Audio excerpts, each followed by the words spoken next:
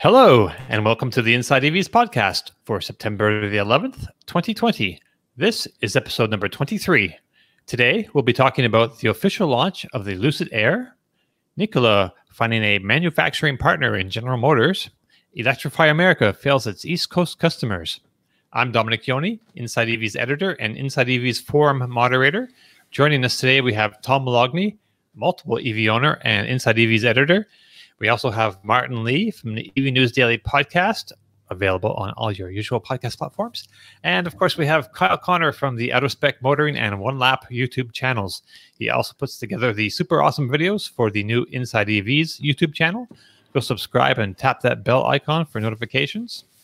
So welcome, gentlemen of the panel and ladies and gentlemen of the audience. So I just wanted to start by saying that today is like the 19th anniversary of a horrible, horrible day. And that the loss of that day still hurts our hearts, my heart, and I'm sure everybody. And those lost remain in our memories. And it makes every year this day comes up, and it's hard every time. But yeah, I just wanted to put that out there. So, but we're here to talk about EVs, and so let's do that. Before we jump into the big news of the week, though, I heard that you had an interesting talk with the CTO of Goodyear, Kyle, about the Goodyear tires. Do you want to talk a little bit about that? Right. Yeah, we absolutely should. And I really think they did an amazing job. First off, Goodyear reached out to us to try to tell us about their tires. And, I love tires, and I'm like, let's geek out. So we basically had a 30-minute, maybe an hour-long conversation lined up with Chris Helsel, who's the CTO of Goodyear Tires, Chief Technology Officer, and we got real geeky. It was fantastic. We talked a lot about what makes tires good for electric cars, the engineering compromises. Actually, Dominic wrote a great article, and I believe you used the phrase symphony of compromises. I thought it was really great. And basically, you have to balance range, grip, which are two things. So rolling resistance and overall tire grip, which work opposite of each other. And then you also need great NVH, so noise isolation, so you can put foam inside the tire. And then you have special polymers that they're developing and working on. However, more interesting than that, by the way, the Model S was able to get 402 miles EPA on Goodyear tires. Yes. So props to them for working with Tesla on that. But more interesting than all of that was the conversation we had about future product. Of course, we're using pneumatic tires, air-filled rubber tires, but in the future, I don't expect that to change too much, but think about this. With autonomous vehicles, you will not have someone basically looking at the tread depth all the time. And as you know, tires change their behavior based on usage. So an AV system needs to be programmed to understand how much tire tread is left on the tires on the vehicle, and then adapt its driving and programmed driving style to match those tires. It's things we do subconsciously as a human driver. If we put in this much steering and it's not steering too much, we put in more and we can adjust. But for AVs, this is something that needs to be programmed in. And so they are working on sensor technology that goes on the inside of the tire to measure tread depth. And I just thought that was genius. That's so cool. And they're also working on airless tires and things like this. But really great conversation with Chris. Got super geeky. Loved it. Go watch the video on our Inside EVs YouTube channel and read Dominic's article if you're interested to learn more. Right on. So, okay. I had a question about that, but now it's slipped my mind. I'll come back to it if it pops up. That's fine. Oh, man.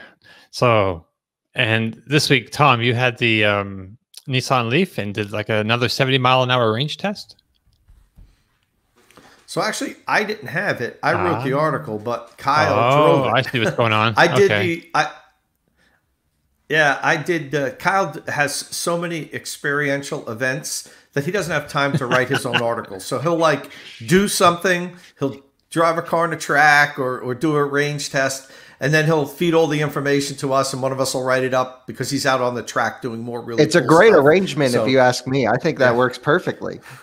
Yeah, you want to be Kyle, put it that way. You don't want to be me sitting at my computer writing about what he did.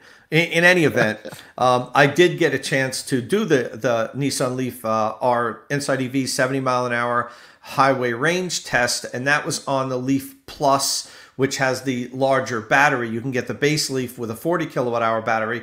The Leaf Plus has a 62 kilowatt hour battery. So 2 or 3, maybe 3 months ago, I did the range test on that up here in New Jersey and got 185.4 miles. But I had 1% of battery left. Where I do the range tests on the New Jersey Turnpike, I really have to time it where I'm just about out when I'm pulling into a Electrify America charging station, because there's no side streets. I can't pull off and drive the last 4 or 5 miles or get on the track like Kyle does and do the last few miles until the car won't roll anymore. So I have to time it. And I usually do pretty good now. I get down under 2% most of the time, and then just extrapolate the final mile or two based on the consumption. So when I did my drive, I got 185.4 miles and ended up with 1% battery left. So I said, figure this is somewhere around 187, 188 miles total. Kyle went further, as he pretty much always does, because he drives it until he has to get out and push it. And he went 193.6 miles and drove it down till it was at 0. Beyond 0, the cars go for a few miles after it reads 0 or just dash, dash, dash. So, combining those two, I did 185, he did 193.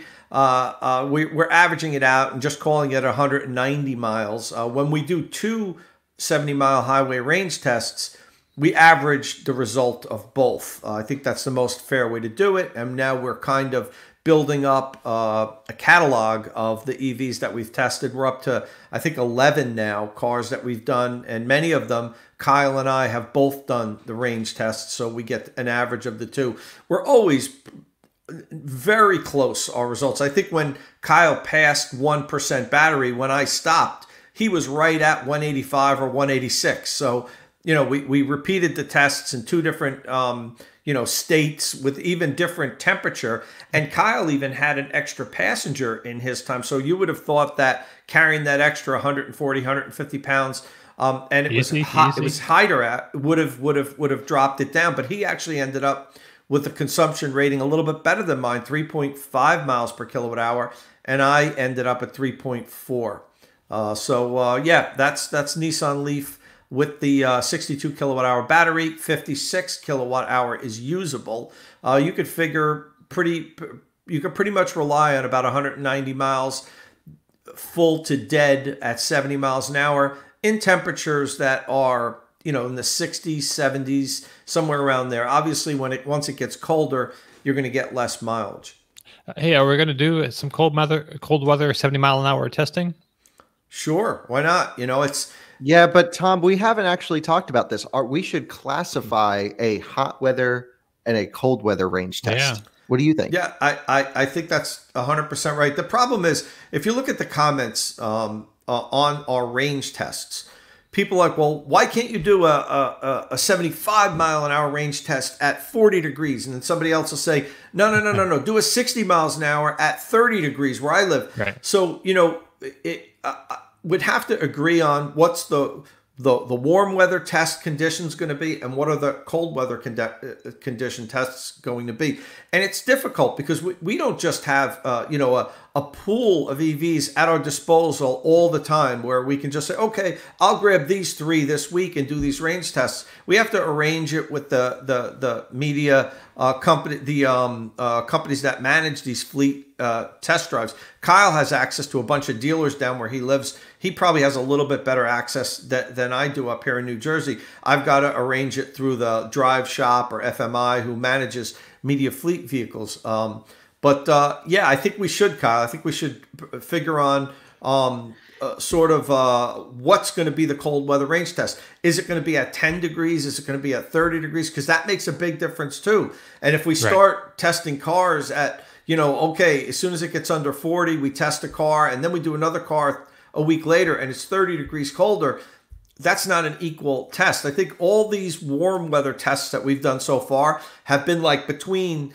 the high 50s and the 80s. So it's kind of while not perfect, the battery management system isn't working to cool or heat the battery that much, and that you're not losing too much of the available energy because the battery was too cold. Yeah, and the other thing you have to think about when the batteries are cold, do we start with a frozen battery pack that sat overnight, or do we DC fast charge the cars and start with a warm pack? I mean, we should sit down and think about this. The answer that we'll give to everyone is it will never be scientifically repeatable or perfect. Yeah. But it's going to be an idea of what you can get. And if we get enough cars that if we can range test everything in the winter that we range test in the summer, we can look percentages on each car and kind of just gauge how much you'll lose. Some cars with heat pumps, for example, might lose less in the winter time than cars with resistive heating options. So we'll have to see. And it is a lot of work. And as Tom mentioned, it's very difficult to get cars. For example, I've been trying to get an Audi e-tron for a year from Audi. And actually, I'm going to get one in next week or the week after because a viewer of my Out of Spec channel is donating me his car for a week or two. Nice. And it's like Audi, they have none in their press fleets. Jag has one I-Pace in their entire fleet in LA. And of course, dealers don't want hundreds of miles on their cars. So I pull from the manufacturers, and it's very difficult to get cars where I live in North Carolina from manufacturers that are electric. We like pickup trucks here.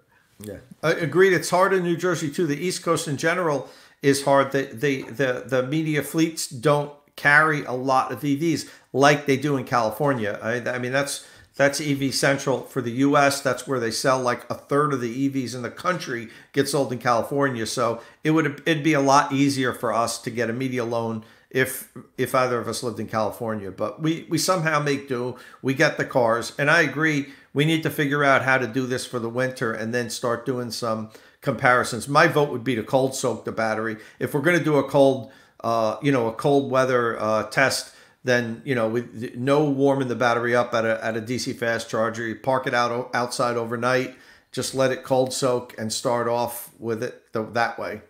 Yeah. All right.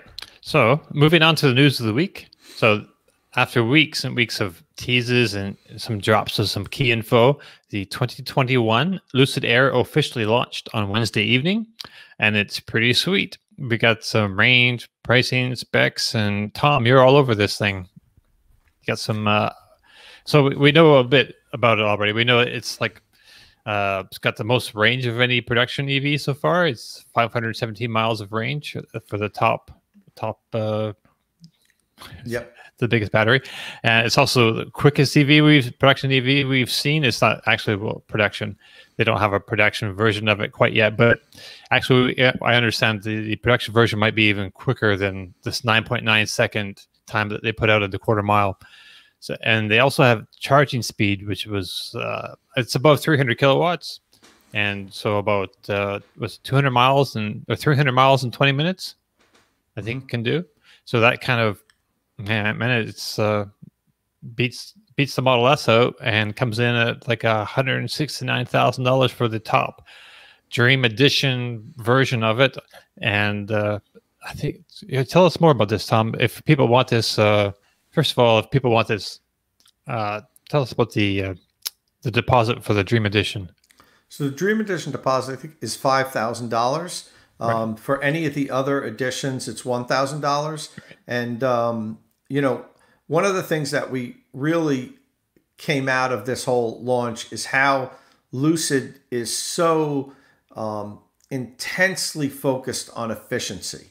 And they talk about efficiency, not just powertrain efficiency, space efficiency. They talk about how incredibly compact their drive units are. 2.5 times, they take up 2.5 times less space than, say, I think they never really referred to Tesla. They called the leading competitor, but right. Then Tesla's drive unit. So imagine that it's 2.5 times smaller, the drive unit, than Tesla's drive unit. So it weighs a lot less. That makes the car more efficient. It gives you more room to package for the interior, which the Air has the largest interior, most interior passenger and cargo space of any vehicle in its class. It has something like 3 times the luggage space of a Mercedes S-Class, which has, 2 times or 3 times. I don't know exactly what the number was, but a lot more luggage space than a Mercedes S-Class, which was kind of like the standard for the luggage space in that class of vehicles. The frunk is incredibly large. I think they posted where you could fit frunks of 4 of competing vehicles inside the Lucid's frunk, like a Model S, a Model 3, a Jaguar I-Pace, and I think it was a BMW i3. The volume of all 4 of those frunks can fit inside the volume of the frunk on the Lucid Air and still have space left over. So, it's the most efficient vehicle. It charges the fastest. It goes the furthest. It has the most interior passenger space, the most interior cargo space, has the lowest drag coefficient. Everything they did, they seem to do better than anybody else. Now, yeah, it's not on the market yet, and we have a lot of people commenting saying, well, it's not going to be out for another 8 or 9 months. Do you think the other manufacturers are just going to sit still for these 8 or 9 months? No, of course they're not going to sit still. But what's happened in the last 8 or 9 months that manufacturers have made such quantum leaps forward that they're going to in the next 8 or 9 months? Tesla, the EPA rated range on the Model S increased. That's one thing where they moved forward. But what else has anybody else done to make us lead to believe, oh, by the time this thing launches next summer, it's going to be old news because everyone's going to pass them? That just isn't going to happen. This is going to launch, and and have top specs on many of these important categories. And we got to give it to Rawlinson. They really seem to have knocked it out of the park with this car. It's a fantastic car. Yes, it's very expensive, but they have a plan to the next iterations. It's going to get less expensive and less expensive. Within 2 years, I think their projection is they're going to have a version of this Air to cost less than $90,000. That's still very expensive. But look, and I chatted with Rawlinson about this a couple of weeks ago. That's the only way it's possible to launch a new car company, is go from the top down. The first vehicles have to be these very expensive vehicles with high profit margins to drive down the cost so that you can introduce less expensive models in the future. Take Tesla, for instance. They sold very expensive vehicles for the first 10 years that they were making cars, until they were able to introduce the Model 3. So that's the blueprint. That's what you have to follow. And from what we've seen from Lucid so far, they're going to be a force to reckon with. Right. So, hey, Kyle. So what do you like about this car? Okay, that's a loaded question because I really like so much. Everything on paper is amazing. I mean, look, Tom really hit everything that I was going to talk about. It's just beats out Tesla in almost every measurable category. It is so much space on the inside. It's stupid fast. It's charges really fast. It's all really good. But what I'm interested is in 2 things. First off, the tri-motor variant has not been released yet. They've teased it. And so are they waiting until Tesla's battery day to see if Tesla launches some 3-motor thing and then smack that down or have a comparable? We're not sure. Either way, I think that's going to leave open a lot of possibilities, because keep in mind, the Dream Edition is not the top trim on this car. Also, the Dream Edition goes 14 miles less on a charge than the Grand Touring Edition. Has a lot more power, but there's definitely something going on. They're both the dual motor configuration, but there's something to make it lose power, and it could just be purely wheel design. But I would go for the Grand Touring version, 139,000, I think, and some change, and you get the 517 mile range. That seems good. But if I think about it this way, I really do believe they're reasonably priced for the specs you get. Model S just a couple years ago, P100D was $165,000. That car went 315 miles on a charge, same 0 to 60, way less nice interior and less functionality. And here we are a few years later saying, hey, for the same price, you can get a measurably better vehicle in every single category. I think their pricing is spot on. If anything, I think it just shows how expensive Taycan is when you go to max that thing out. Right. Because I just spec'd a Taycan up to like $230,000. If you ever wonder what I do in my free time, I play around in the Porsche configurator building Porsches all day. And yeah, I got a Taycan. I was like, let's just max this baby out. And I'm like, 230. Oh my God. So, you know, paint to sample key and everything. Lucid's taking the right approach. I can't wait to go cannonball one of these things and break my record. That'll be pretty cool. Just to smash down the record. I think I'm going to try and do 2 runs. I'm going to do for the least amount of charging across the country. So go really slow and do like, you know, 4 charges, I think would be the goal to get across the country, something like this. So, and then do another one for speed. So what you're saying then, this is a Taycan killer? No, it's different. I think Taycan's still going to have their ownership base. I mean, the Taycan's a really tactile, great driving product. But and it looks better. Yeah. The thing, I don't like the styling on the Air at all. Sorry about that. Really? Yeah. The exterior or interior both? Oh, no, the interior is amazing. It's the exterior, especially that trunk capsule. That clamshell thing going on? Yeah, I don't know if it's... Is it because like the lines are in different places now? Than like in the front, like you don't have the hood lines down the front anymore. They're like on the side, and in the back, you get this clamshell trunk thing. So the shut lines are like down the side instead of the back. Yeah, I don't know if it's just we're not used to looking at it, or it's just I don't know. It's bad. And then also, I don't know if you've driven around, but there's something called a Camry dent, and people who are into cars will know what this is. And it's every Toyota Camry has a dent in the same spot on the corner, and it's every single one. And so think about how expensive a Camry dent is going to be on this thing. You just got to replace the whole big clamshell every time you hit someone in the quarter. Yeah.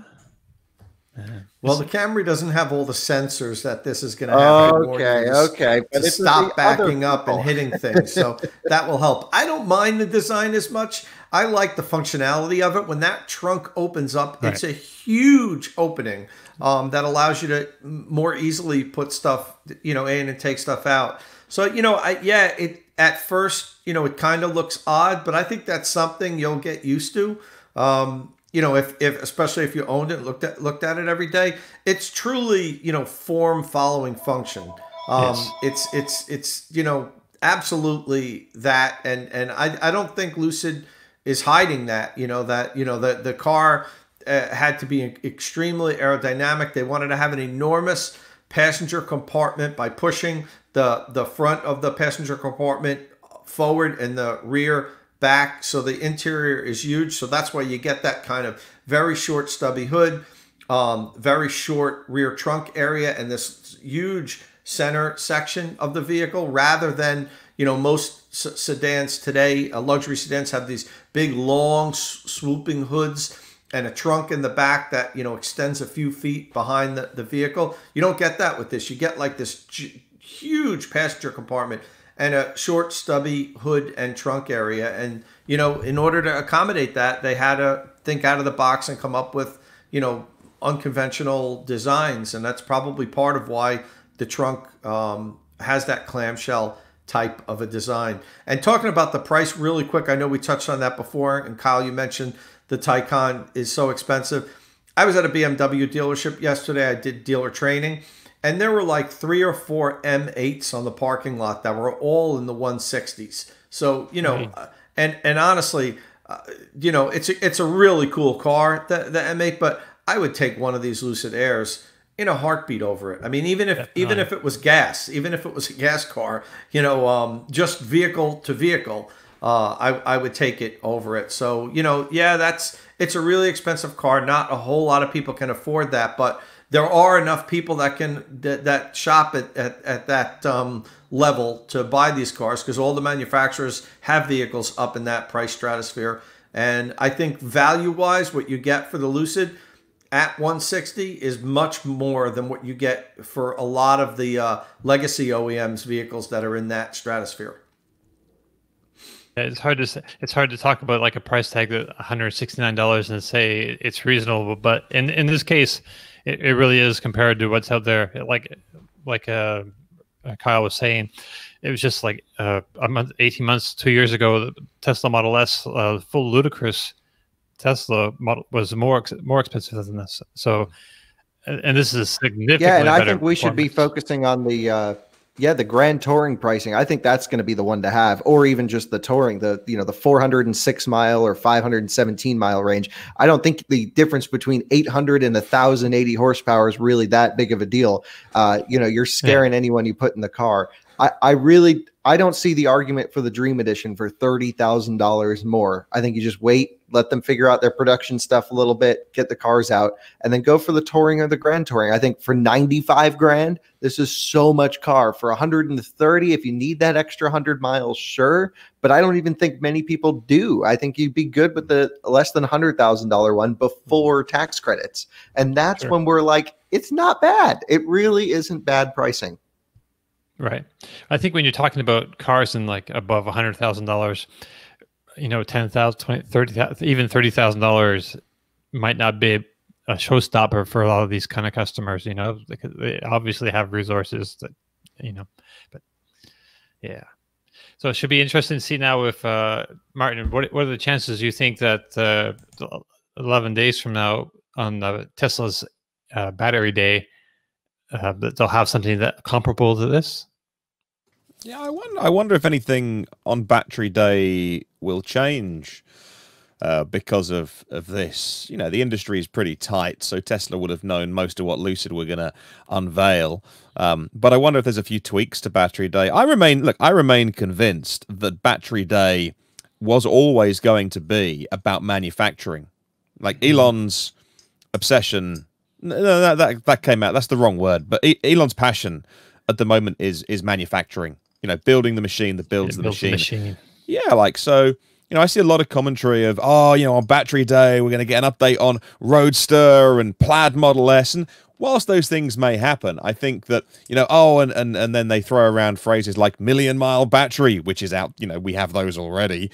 And then, solid state. And so people are getting worked up into a frenzy of all this. And I think, because battery day is investor day as well, it's two events in one. Yes. And I think it's about the future of, that's about the future of Tesla. And I think Tesla are going to say, what would the acquisitions that don't get talked about very much, like people talk about the Maxwell acquisition because it's kind of interesting battery technology, but people don't really talk about things like Grohmann, which they bought in Germany a few years ago now, and it was Grohmann Engineering and rebranded to Tesla Grohmann Automation. But it's a 300 people in Germany spending their entire time working on. Well, so this company used to work with all the German all car makers to make their factories better factories, and then Tesla bought them and cancelled all the contracts and went, no, now now we have all of that brain power on us. So, you've got that, and then you've got I forget the name of the Canadian acquisition, but it's a cell manufacturing acquisition a year ago, and I think Battery Day and Investor Day is really going to be about Tesla saying, this is our future on a 3 to 5 year of we've worked out how to manufacture cells at whatever level they're doing. So there'll be some tech stuff in there. There'll be stuff about the cars. I think people will be disappointed if they're expecting to see because we're not going to get any more product launches from Tesla. Elon said that. And so I think if people are tuning into that expecting a kind of event like we had this week with Lucid, I think people will be disappointed. I think this is Tesla saying, like, here's us as an engineering company, and here's how we're going to make cells, and here we've worked out how to do this. And so I think it's going to be more hardcore engineering than our car goes 0.2 quicker, which will be part of it. But hey, I'm probably going to be wrong. So we look forward to that. I wonder if anything's going to change because of what Lucid have done. There'll be certain things that I don't think will impact. Some of the stuff that I was most impressed with Lucid, like the connected nature of the car, building in that Amazon technology. Now, I went away and had a look at some of the market impact around the world, and I don't think the Amazon. I think you guys have more of the Google devices, as in terms of the market share. But over here, like Europe, really, really loves the Amazon devices, and I won't say her name because everyone watching will.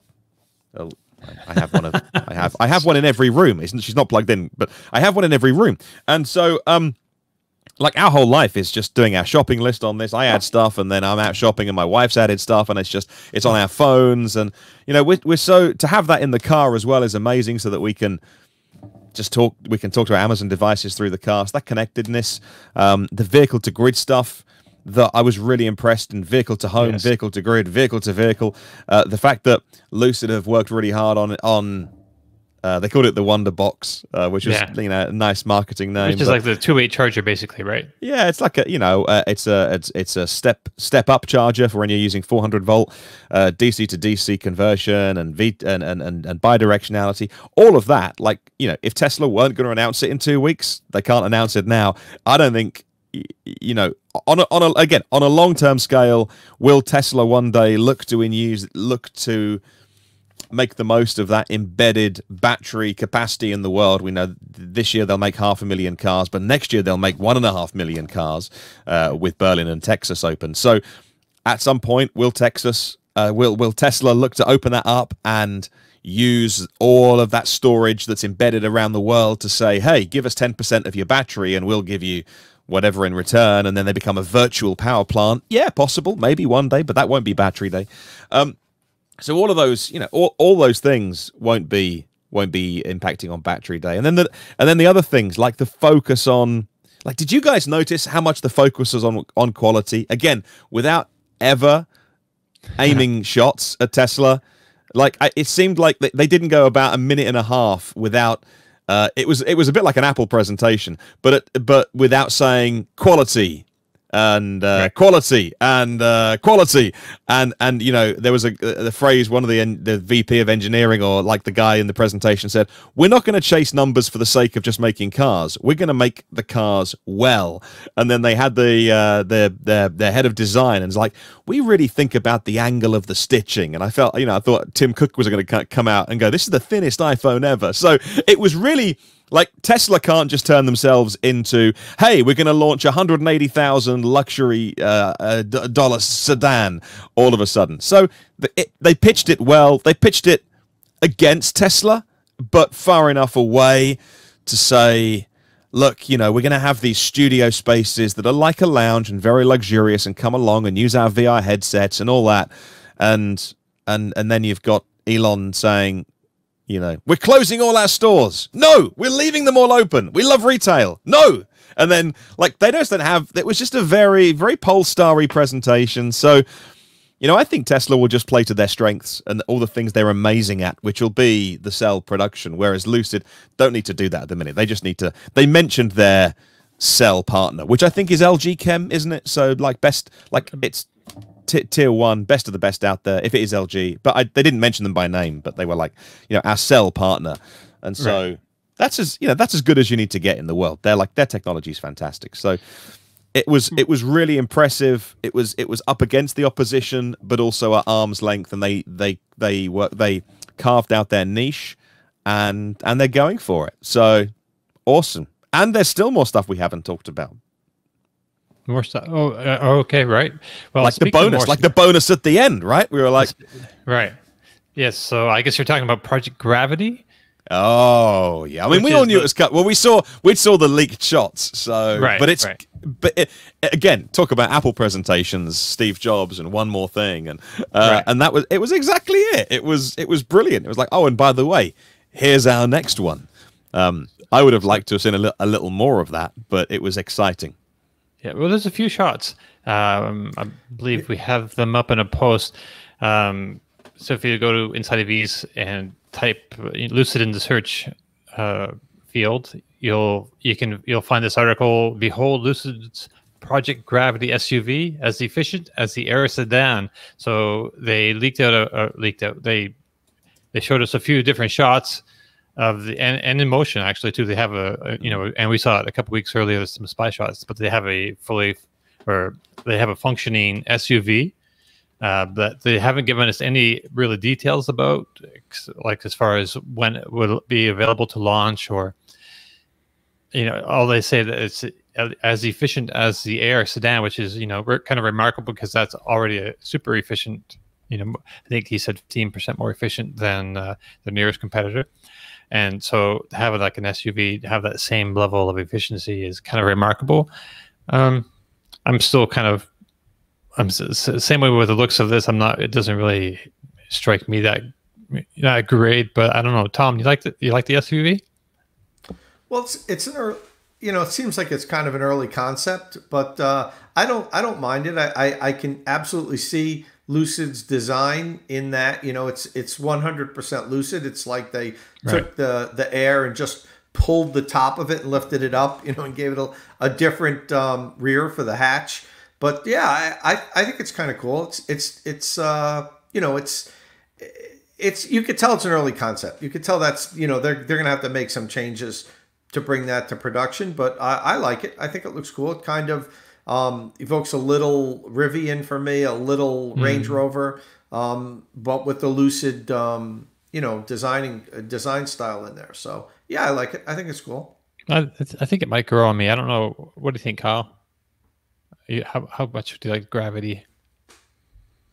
Yeah, I personally prefer it way more to the Air. I think it looks great. There's not an angle I don't love, except a full side profile where the back of it edges out, and you only could see that in their teaser video from their presentation. It's almost like the top bit of glass. Yeah, it like angles back. I would prefer just a complete flat back, but I'm sure this is aero driven. That's why. Yeah, no, pretty cool. It's the one I'd get over the Air personally if I was to choose between the two, which I'm not, but that's what I would go for. I kind of prefer the looks of it to the Air myself. I mean, I'm hoping the Air will grow on me a little bit, because there are elements that I do like the two, I don't know if you call them like indentations, but the hood anyway has like a couple like scooped out areas that I think add nice character to it. But and I kind of like with the SUV that roof, the D pillar, the way it comes back, like almost like a flying buttress kind of thing, because the other pillars are blacked out and this one's still in the like polished aluminum or something going on there. So that's kind of neat. That looks cool. It's a cool looking car, no question. I think it looks great with their roof box thing that they had in their spy photos, and I hope that's like a little tent that pops out. I like it. I think it's cool. Now, do I like it more than a Rivian? No. The Rivian, I think they have just absolutely killed it with adventure spirit design. That's what speaks to me. That's what I like. However, all of the tech in the Lucid might just be so good to sway me from the Rivian. Again, not that I'm shopping for a new giant SUV to drive around daily. I like my smart car. Right. I wouldn't mind just reaching out to our viewers and our listeners around the world who can fill me in on this. Now, if anyone, maybe it's a thing for Europe, anyone can fill me in. When I was watching the presentation, and I hadn't realized about the clamshell boot design, which for our YouTube viewers is on screen right now. I'm absolutely convinced that there is a regulation to do with, and it might not be a US thing, like, so many hatchbacks and so many boots open, the tailgate opens and the light, it's halfway across the light. Right. It is a regulation in the US. And that's so that when it's open, and you're parked on the side of the road and you've opened it, but you've got your hazards flashing or your lights on, that all of the lights aren't, so that drivers behind you at least see those lights. When that is completely open, are there no lights showing? Like, how does that tick that regulation box? They have two lights inside of the bumper, just below the weather stripping on the boot lid, and those kick on when the trunk opens. Same with Mini Clubman, same with Chevy Bolt. There's a few cars that have a second set of lights on the inside, and this is one of them. I couldn't see that in the presentation. That's awesome. Right, the i3 does as well. It switched to the bottom lights in the i3. Yep. Nice. So yeah, so I don't know if it's like a European thing or not, but that must be everywhere. So cool. Well, it's a hell of a design, because as Tom says, it just has all this big loading area. It's not as good as a hatchback for practicality, but they did show the split fold rear seats at the back as well. And when that is completely open, although the floor, the first level of the floor looked quite high, so I wonder about big objects. Maybe you have to, maybe you can lower the floor like you can in a lot of EVs. So, but a lot of storage in there. It's the front that's impressive, like how much you can get in there. So very cool. Yeah. So this first the first Lucid Air Dream editions will be coming out this spring, and if you're a fan or if you've put down the deposit on them on one, stop by the Inside EVs forum. We have a Lucid sub forum there, and we hopefully we can get some pre-order holders to come in and let us know about their experience, and maybe if we can get enough of them, we can kind of track. It'd be nice to be able to track how many orders they're getting for which editions and things. So yeah, if you're a Lucid fan or if you have a pre-order, please drop by the Inside EVs forum Lucid section, and it'd be great to hear from you. Before we move on from Lucid, I just wanted to bring attention to this one rendering from Inside EVs contributor Andre Nadelia. Basically, he's created a station wagon version of the Air Sedan, right? And did you see this, Martin? Is there? No, I think. Okay, it's a. I haven't seen this yet. Is that? There's an article called "Lucid Air Wagon is the perfect electric SUV antidote." Yes. And, yeah. Please stop buying SUVs. If you don't need an SUV, please stop buying them, because then the automakers keep making them. Yeah, absolutely. Well, we just need more cars like this, don't we? Just an estate. Yeah, just amazing. So whatever you want to call it, I'd call it an estate. You might call it a wagon. Some people would call it a fastback or a sportback. Either way. Shooting brake, please make more cars like this. This would be amazing, because you want the experience of driving the car, and then when you look over your shoulder, you've got 12 kids and 4 dogs in the back. It's awesome. I've got to say, I like this better than either the sedan or the SUV.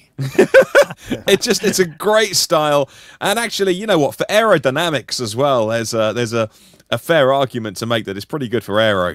Yes. True. The interesting thing is everybody says they love station wagons, right. In our comments section on the online forums, because we always see these renderings whenever, like, there's been Tesla renderings in station wagons and other vehicles, and the comments are like, make it, build it, we love it.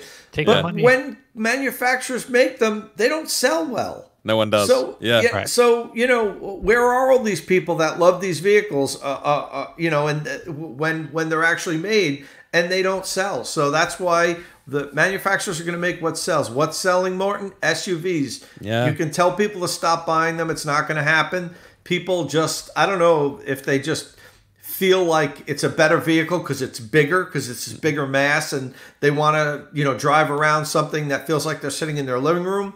But that's what's selling, and that's what manufacturers are just going to continue to make, because they need to make what sells. I love this vehicle too. You're never going to see it. So sorry to disappoint everyone. Before we move on from Lucid, there's one last thing I want to point out. We talked about how is Elon or is Tesla going to respond to Lucid on battery day? And one of the things that I think was glossed over was that Rawlinson actually, I think, had a little not so subtle dig at Tesla during the presentation when he talked about the fact that they're 20% more efficient than any of their closest competitors. The whole vehicle, the battery, the powertrain, everything, per weight. And he mentioned something to the effect, I don't know the exact words of that's kind of like if a competitor were to come out with a 20% increase in efficiency tomorrow, like all they've done is caught up with us. So like, okay, it was almost like he was setting the stage. Like if Tesla announces, battery improvements, anything less than 20%, they're still behind us. So let's see what happens. I'm sure Elon, we're questioning, is Elon going to respond or anything? I don't think he can help himself not to. He's already tweeted some things in response to Rawlinson talking about how he came in and just totally took over Model S and redesigned it and saved Tesla because the Model S was a disaster before they hired him. And that's something that he personally told me, was that the Model S was a disaster before Tesla hired him. When Elon hired him, brought him in to look at it, he told Elon, it's got to be scrapped. If you want me to do this, I need to start over, redo the whole thing. And Elon said, do it. Here's the keys to the kingdom. Make the Model S, which he claims he did. and then Elon tweeted that he didn't really do that. So basically, he came in and he re-engineered the chassis. I think what some people were trying to attribute him doing the whole design, which was that was a more originally Fisker and then Hans. Right. What I'm talking about, what he told me in an interview, and I have to get my recording. I don't want to quote him. I want to quote it. And when I read an article on this, I'll quote him word for word. It basically was, he told Elon, it's got to be scrapped. Yeah. It's a disaster. That's what he said. It's a disaster. I need to redo everything. Right. So basically, the chassis is what he was talking about, though, right? It's like he didn't specify that to me. He said, I took a good look at the vehicle, and it was a disaster. And everything needed to be redone. Right. So yeah, it seems that they've put together. What I like about this as well is it just seems solid. Like through all of the crazy numbers, and they didn't really use hyperbole in the presentation. In fact, I think the most used phrase is "until we ship a car, we've achieved nothing." He said it several times in the video, in the press Q&A afterwards as well, and so he was about humility and all that. But actually, I think it's just 1,000 horsepower. Tri-motor could be 1,300 or 1,400 horsepower, but through all of those crazy numbers and range, it just seems solid.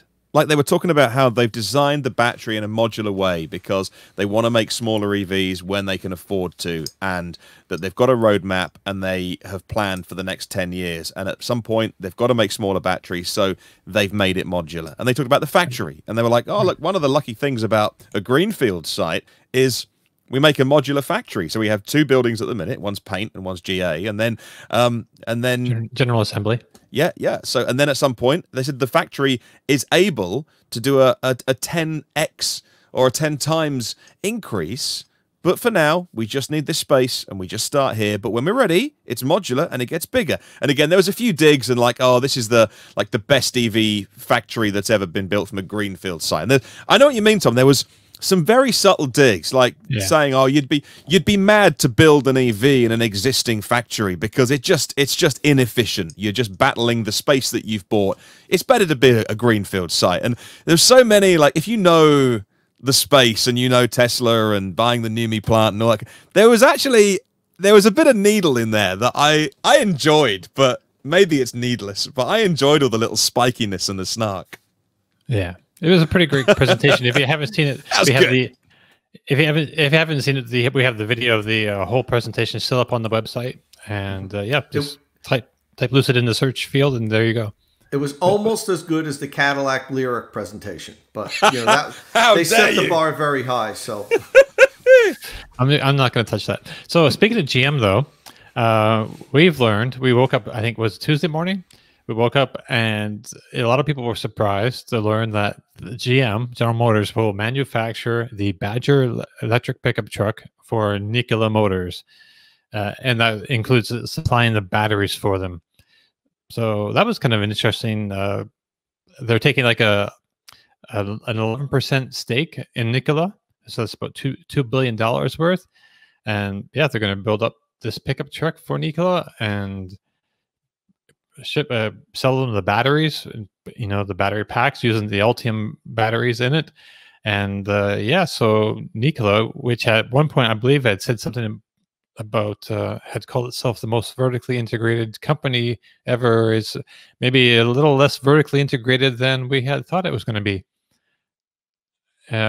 Kyle, you have some thoughts about this? Oh, you're going to put me on the spot for Nikola? Come on. I don't want to get sued. Thanks, Tom. Okay, here's the deal.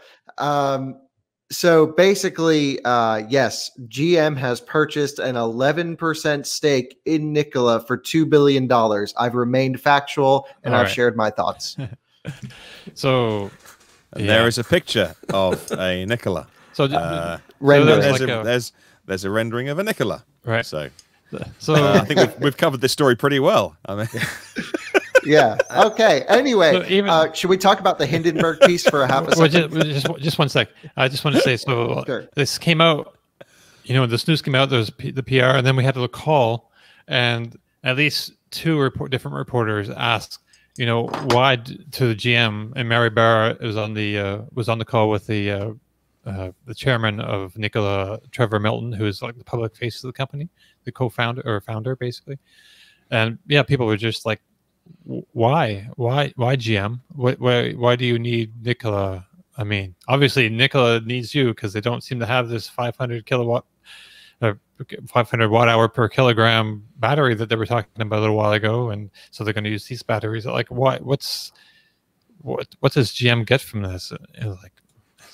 Man, they were thinking about it. I don't really know what GM gets from this, except she said that they were very enthusiastic. Yeah, well, yeah. So they get enthusiasm, but they get some hype, and they get. I mean, this who design. who doesn't love enthusiasm? So, you can't blame them, really. Right. So we're kind of short on time, so we can't really spend a whole lot. But it's such a shame. Such a shame. Maybe another time. It is a weird. So yesterday, this report came out by this. I don't know. It's some sort of short seller group. I guess it's some sort of outfit that looks for weaknesses of companies and short sells their stock. But they published a report on, I think it's called the Hindenburg Group, kind of ironically as well. So they published this big report on Nikola, calling it a fraud and making some pretty serious accusations. Yeah, Hindenburg Research, which is kind of ironic because Nikola is known for its hydrogen infrastructure and hydrogen kind of powered vehicles. So to have an outfit called Hindenburg attack it, it's kind of just life is weird sometimes. So Kyle, you had something to say about this? No, I was going to say was we should bring it up. We should at least make it known to our viewers that they're, right after the GM launch, Nikola's stock rocketed up. Yes. They shorted the stock 2 days later after shorting a significant portion of the shares. Factually, they released this article, which has now driven the price down. I don't know for sure. It's not proven whether or not their accusations are correct or incorrect. But I did see somewhere in there, one of my favorites was that Trevor at Nikola, his brother, that paved the steepest driveway in Hawaii, and this was his biggest life accomplishment, and now has $100 million in Nikola, whatever, doing stuff with them. I just was like, how do you go from paving a driveway in Hawaii to this? So anyway, the whole bunch of these, countless stories about emails that were uncovered. They paid it. No question, they put a lot of time into it. Is it all accurate? I'm sure they'll find things that aren't accurate in the report. I'm sure they'll find things that are accurate in the report. Basically, last night, Nikola said, Trevor Milton said, I'm staying up all night. I'm going to tweet out responses, give everyone a nice document. And then, of course, this morning he says, well, I'm not going to do that. We got the SEC involved. And so now we're going to have our legal battle, and they're suing, but may potentially sue Hindenburg over this. So we'll see. It'll be fun to watch it unfold. I'd like to actually see the SEC involved in this, just because I'd like to have, because it's not right if a company can just come in and throw out a bunch of accusations, and now the price has gone from like $50 a high from a couple of days ago. It's like crashed now to like $31.66 at the moment. It's down like $5, almost $6 today. And so if they're selling, if they make their whatever transaction and make their profits $20 a share off of however many shares, because they put out this, I expected it would decline anyway after that announcement. Usually there's a big pop and it'll slowly decline. But yeah, still, it'd be good to have this whole thing, and if Nikola has done something wrong, they need to be held accountable as well. But yeah, it's a pretty interesting, the electric vehicle world is not really a boring place, It's kind of, I think we get the, people look at it and think, oh, it's kind of, a lot of geeks and it's kind of, techie things going on. But man, there's a lot of drama, Well, it's starting to heat up now. We got a lot of rivalries coming. We have Lucid v Tesla. We have Nikola v everyone else. We have a whole bunch of really good stuff coming up. It's going to be a fun 2021, 2022 to watch everything unfold, I think. Yeah. So, speaking of companies real quick, hooking up. So I just want to touch on this, and we'll get to another big story here in a second. But so just this past week, Tesla CEO Elon Musk was in Germany for like 4 days, checking out the factory, seeing how things are going. But as he was leaving, the plane stopped over another airport, and he got out and he had got to hang out with the Volkswagen CEO Dice, and they had a good time. And Musk drove the ID3 down a runway. Got to try out their car, and we learned that Herbert Dice has also tried out the Model Y, and he was impressed by it. So it's kind of nice, and they underlined that there's not going to be any, there's no deals, like at least immediately forthcoming from like this, tete-a-tete, but it is kind of nice to see. You never see the head of Ford and GM hanging out and trying each other's cars. So this could lead to some cooperation down the road. It's just like, yeah, it's kind of nice to see, especially Musk. He's so prickly sometimes when dealing with other CEOs or other manufacturers. It was kind of nice to see him get along with somebody out there. Dice has always been a complimentary of Elon. This didn't just happen. He's gone out of his way in the past to not criticize Tesla and be very complimentary. So I think Elon, it was kind of warming up Elon to the fact that, hey, maybe we can be friends. We don't have to be fierce competitors. But as you said, it is unusual to see something like this. And Elon didn't totally rip the ID3. I mean, he did talk a little bit about how it wasn't extremely powerful at speed, at highway speed. Right. And Dice, Dice told him, well, then you should try our Taycan if you want to be, if you want power at highway speed. But it can only mean that it opens the door to a possible collaboration in the future. So, which I think would be good. Yeah, it's nice to see. But so anyway, something else kind of happened this week. Electrify America shut down a 500-mile charging corridor over Labor Day and didn't tell their customers or anyone in advance. And Kyle went to charge up, and man, no bueno. What's going on, man? Yeah, pretty poor situation, I'd say. Essentially, what's going on here there are a number of sites on the East Coast identified by Electrify America that have basically poor statistics. They are either failing chargers, or charging sessions aren't working, or they're too slow. So basically what they're doing is they're upgrading this corridor. Now, in the midst of all of this, I woke up one morning. I said, let me take this Nissan Leaf on a road trip I have on loan. Why can't I get anywhere? Why are they all offline? And after doing some research, I'm like, well, I just charged at this station 2 days ago. Nothing has changed, but it's currently offline and won't charge the car. And so what they did is pulled down all of these stations that they're planning to upgrade preemptively, and with, I would say, some warning, a day at most. I don't think I saw any site that had more than a day of warning, and that's just unacceptable. We had people that had road trip down to Florida for Labor Day weekend, and now we're on their way back home on Labor Day to arrive at chargers that have been preemptively shut down for upgrades that hadn't started yet. And these are not software upgrades. These are full station in and out changes. So that's the bad. And of course, understandably, I think I not necessarily threw him under the bus, but I was like, guys, you can't do this in a very public way. We ran the story, and it shows them that you can't just mess around with this charging network now. It is the public network. Anyone can go up to these stations, plug in their credit card, and charge their car. It is not a proprietary system. And it's literally the equivalent of shutting down 500 miles of gas stations for EV owners that rely on this network. So that was bad. They were rightly called out on it, and it should never happen again in this way. We should have all gotten an email, alternate routes planned, things like this. If Tesla were to do this, they'd pull up one of their nice 18-wheelers with a battery pack on the back of it and charge people's cars, because that's how they do it.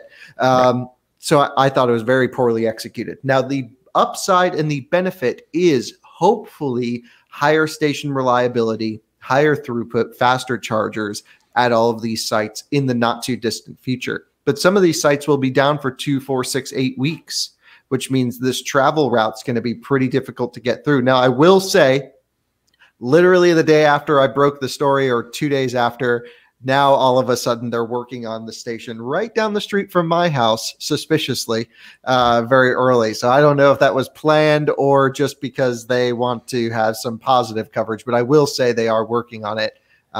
It's not up back online yet, but I just thought it was funny how they were working on other stations and then came to the one by my house afterwards. Right. They know where you live. They're coming for you. I believe they do. They do. I believe it's like one manufacturer. There's like it's like the cabinets from one manufacturer are just not that great, I guess. Is what there were some comments in the article. Right. Seemingly one manufacturer's stations are all being taken down and switched out with others. Yep. That's what it looks like, at least. Well, that's good. I'm glad they're taking that step and realizing that, their reliability to date has not been, it's not been acceptable. But then, and hopefully they've learned from this that you can't just shut down, dozens of chargers without, letting your customers really know ahead of time, so they can plan because for that. I mean, it's real deal now. People are relying on this network. I think they're thinking, it gets real when Mach-E, when Rivian, when Lucid hit the roads. It's real today. People rely on this network, and you can't just mess around with that. I think they're thinking, it'll probably start next year when things get serious. Absolutely not. And that's why we ran the story. And I think it wasn't ever super negative about it. It's just like, guys, this isn't how it should happen. Yeah, reputation is a very important thing, and I think Electrify America has to really concentrate on that aspect. The reputation for reliability. It's like it's going to be like the number one non-Tesla fast charging network. The way things are looking right now. So electrification itself kind of depends on them being reliable, right? Right, Tom? Absolutely. I actually have an interview scheduled next week with the CEO of Electrify America, and it was for a different topic, but this will be discussed. And I need an answer as to why why they did it the way they did it. Why did they shut down everything preemptively at once? Why couldn't when the truck rolls up to upgrade a specific site, they shut it down at that moment? Well, why did the whole corridor have to be shut down, days or weeks before any of the stations actually start to get work done? Was there some sort of safety problem that they realized now and said, we've got to shut these down right now because it could be a problem? I'm gonna get an answer on that, and that's the thing that bothers me more than anything. I'm all for upgrading it.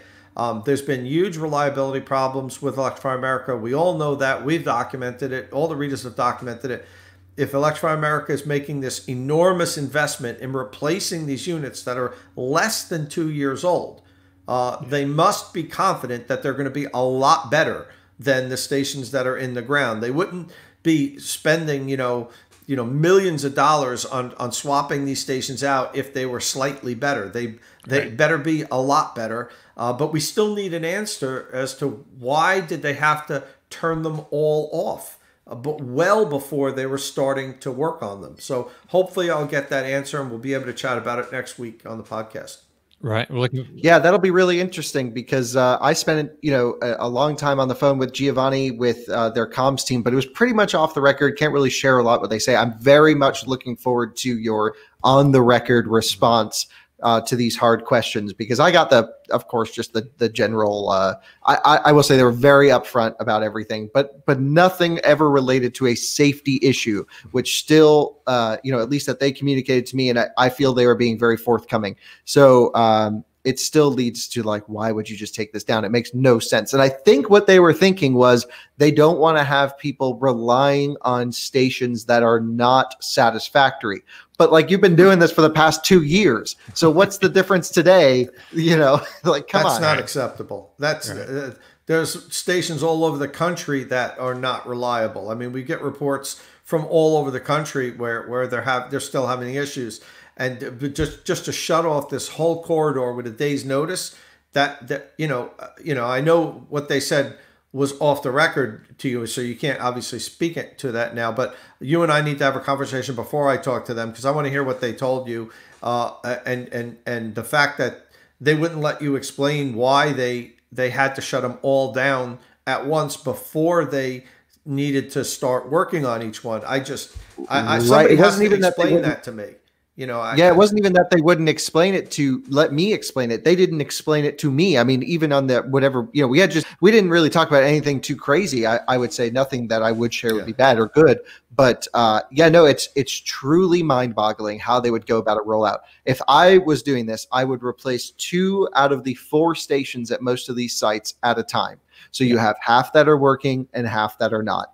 And, it just sucks if you're working on the CHAdeMO and that's the only option. Just wait an hour. We'll replace the stations and you'll be good to go. I mean, that's how I would do it. Yeah. Yeah, it makes you want. I'd like to, I don't mean to be particularly cynical, but I'd like to go and look at the car park of the head offices of Electrify America, because when you drive an EV, when you drive a non-Tesla EV, it's just unthinkable that an entire route, a corridor, would all be whether it was preemptively. I mean, that also sucks that they turned it off and then there wasn't immediately an electrician waiting there and a lift out the old one, put in the new one, turn it on again. Like, even an hour, like that's frustrating. But the mindset, because driving an EV is a behavioral change as much as it is anything else. And so just the mindset that when the first meeting was held, virtual meeting these days, all by Zoom, and Dave in the infrastructure department says, "Guys, I've got an idea. We switch it all off at once." Like, the immediate response is, "Dave, stop it. You're talking madness again. You can't turn off a corridor." Like, it's a mindset. So at some point, someone shuts that conversation down and go like, "No," because if that were me, I'd then be stranded with my family and out of electricity. And it is a little bit weird, because it's not a decision that you would make if you drove an EV. Now, obviously, some people who work at Electrify America do drive EVs. So or whether they just thought, it'll be fine. It'll be okay. They'll find another charger. It's a little bit strange. So, hey, I'm looking forward to hearing Tom's interview, because obviously they're pretty embarrassed about this. So, and Martin, there's one thing that you left out, though. In addition to all that, they did it on one of the busiest holiday weekends of the year. I forget, because we don't have Labor Day here, so we don't have that holiday. So it was a normal working Monday for me. Yeah. So what would the equivalent here would be? Yeah, like here Easter is a Friday and a Monday. So yeah, like Good Friday and Easter Monday, most of people will take both days off work and head away with the family, long weekend. And you're right, if all of a sudden it was that, I forget Labor Day. Yeah. Wow. It was like, what the worst time we could do this? What would be the absolute worst? Okay, either Thanksgiving, Labor Day, Memorial Day. Wow. Okay, we got to do it on one of those 3 holidays. It's amazing. I mean, too bad they couldn't. I mean, I'm sure they would have loved to have done this during the early months of COVID, because nobody was driving. No one would have even noticed except me, because I drove down to see Kyle in North Carolina and empty highways during the early days of COVID. But it's mind-numbing to me. Everything about this is just, somebody has to explain to me why this was done this way. Right. So we're out of time, but I just want to hit one more thing. I just wanted to hit on real quick before we leave. GMC. They revealed their Hummer EV logo yesterday, and it's a giant crab. And they put it out in a tweet that said, "Real revolutionaries forge their own direction." Own direction. Get it? So this crab thing, it's like, I guess it's really underlining the fact that the Hummer EV will have this thing called crab mode, which I'm not exactly sure. They haven't really said anything about it yet, but in my mind, it means the thing's going to be able to go sideways somehow, and probably only on dirt, because the only way you could do that is by having rear wheel steering, and then to go sideways, you'd have to have all the wheels kind of pointing in that direction and then turning in the different directions. So the front wheels will be turning backwards, and the back wheels will be turning frontwards, and the whole thing is going to somehow, go sideways. Anyway. Can you pull that logo back up really quick? So what struck me about it was, take a look at the 6 white sort of arrows around the corners of that. that to me made it seem like they're saying the vehicle can travel in those 6 directions. What do you guys think? You're smart, man. That's why you're on the podcast, I guess. Yeah, I didn't even notice that. Even so, this should not be the logo of their car. It is terrible. GM, what are you doing? You're losing your mind. You're buying Nikola. You're doing this stuff. You're not making anything exciting. They just need to go and hit the big reset button, I think. I mean, crabs are pretty exciting, you know. Okay. This should never be the logo of any car company ever. I mean, if you stick your hand in a bucket of crabs, I can tell you that's pretty exciting. But I kind of agreed it, but does anybody think that I might be onto something with those 6 arrows, or am I just reading too much into a crab logo? No, I think that's a very excellent point, actually. And I just wonder if they'll be able to crab without turning the wheels. I think there's a way you can spin individual motors to make the car do this type of thing. I was thinking, trying to work it in my mind exactly how, you know, but I can't do it without the back wheels. I'm fairly certain I've seen it at some point where you can rotate wheels in a certain direction and it will just go like this. It scrubs tires, of course. You're going to be, you know, losing grip. It'd be much better on dirt. Yeah. But I think that's a better solution, especially if they're going to go with this in-hub motors like the Lordstown thing. We'll see how they do all this. That they'll have the ability to do this type of thing. I think they don't have in-hub hub motors. They have big, you know, traditionally center-mounted motors. But I believe they do have they only have 3 of them, I think, on the Hummer. So they can't do the tank turn like the Rivian can, which has 1 motor per wheel. So they can't spin in place, but sideways, which, you know, could come in handy, I guess, off-road. Anyway, we're out of time, gentlemen. So that brings us to the end of our show. I'd like to thank you all for joining us. If you have any comments on any of the topics on today's show, you can comment on the Inside EVs podcast post, the YouTube comment section down below, if you're watching on YouTube, or on the Inside EVs forum podcast thread. Let me just circle back real quick. We have a Hummer EV forum. So if you're a fan of the Hummer and you have plans on getting one, you know, come let us know about it. And we'd certainly like to share your enthusiasm for it. So don't forget, you can find and follow all of our panelists on Twitter. Tom is at Tomolog. Martin is at EV News Daily, and Kyle is at Out of Spec Motoring. I'm at Dominic_Y. Click subscribe and tap that bell icon for notifications, and we'll see you all next week. Ciao.